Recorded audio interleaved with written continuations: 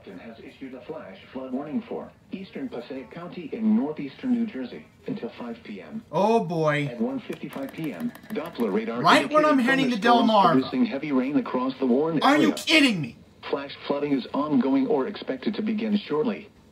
Hazard. Oh, this is Passaic County, thunderstorms. so as long as it stays Source, north, I'm radar. keeping an eye on that band. Intact. Flash flooding of small creeks and streams, urban areas, highways, streets, and underpasses, as well as other poor drainage and low-lying areas. And right when I was about to Some show y'all the locations that will presets for experience flash Delmarva. flooding include Really? Wayne, Totowa, North Helene, and Helene. Turn around. Don't drown when encountering flooded roads.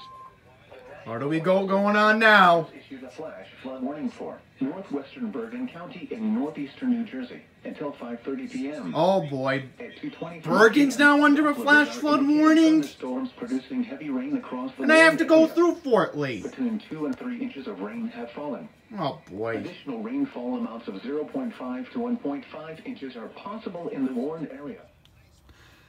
Alright, so latest update on the flash flood warning. It looks like, I don't know, maybe because Mount Holly thought, hey, there's some creeks that could be flooded. I heard somewhere the New Jersey Turnpike is flooded. I didn't hear the specific location just now, but yeah, see this? I think these bands want to stay where they are now. They're holding up, but nothing that would indicate a severe thunderstorm warning unless it strengthens. So, this is the LIE by 188th Street in Fresh Meadows eastbound, and I still do not understand what this construction mess is.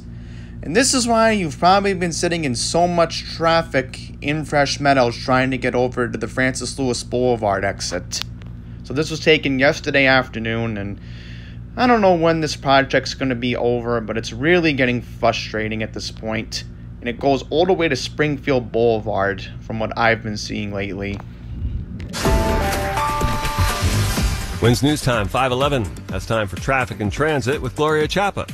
Well, had a couple of calls on the 1010 Winds traffic tip line. It is not a slow day today. So first of all, Andy called in from New Jersey, Route 46 eastbound in Fort Lee. So heading towards the George, he says there was a bus accident with all lanes closed. I cannot see it on the jam cams. If you can, of course, give me a call. Tell me what you see.